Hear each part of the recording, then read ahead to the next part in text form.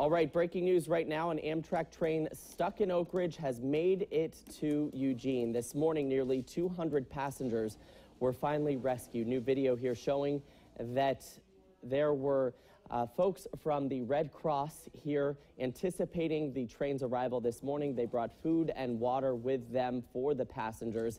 As KEZI 9 News has reported, a fallen tree stranded that train Sunday in the Oak Ridge area. Right now, KEZI 9 News is there at the Eugene Amtrak station where the train has made its way. Next stop is Portland. And KEZI 9 News reporter Deja Peterson joins me live there right now. Deja, I believe you just spoke with a passenger.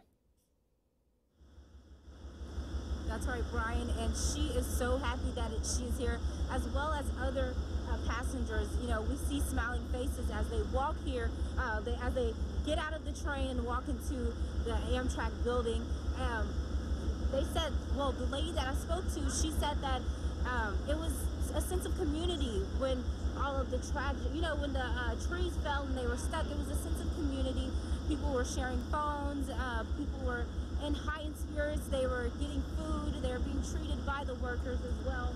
And they said that the workers were just on top of everything. So for now, reporting live in Eugene, Deja Peterson, KEZI. Oh, and also here's the train, by the way.